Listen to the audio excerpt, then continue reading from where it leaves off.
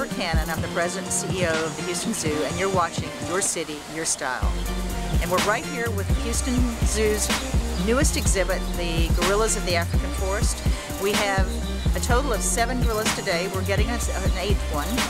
And we will be opening up this weekend to members and the weekend of Memorial Day, that Friday, May 22nd.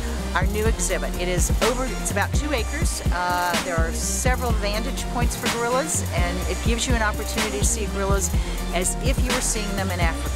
I have been lucky enough to be in Africa and to trek with the gorillas. This is the closest thing you're going to see to gorillas anywhere outside of Africa. We went through 2 years of design development, then construction documents, and then 2.5 years approximately of actual construction, and then we finished construction in early January, and then we had to get everything acclimated here, and then we started bringing in the gorillas.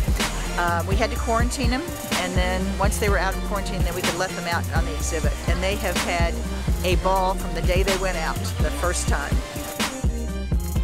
Hi, I'm Boyd Geit, the owner of the Geit Gallery. We specialize in nothing but African art, and as you can see, this is your city and your style. The president and CEO, Deborah Cannon, came by the gallery and absolutely fell in love with the African art that we have. So she came back later that day and figured out what she wanted, and we decided to on these particular pieces. And they're all from Africa. All the paintings are from Africa. They are original paintings by African artists, and all the artifacts are from Africa.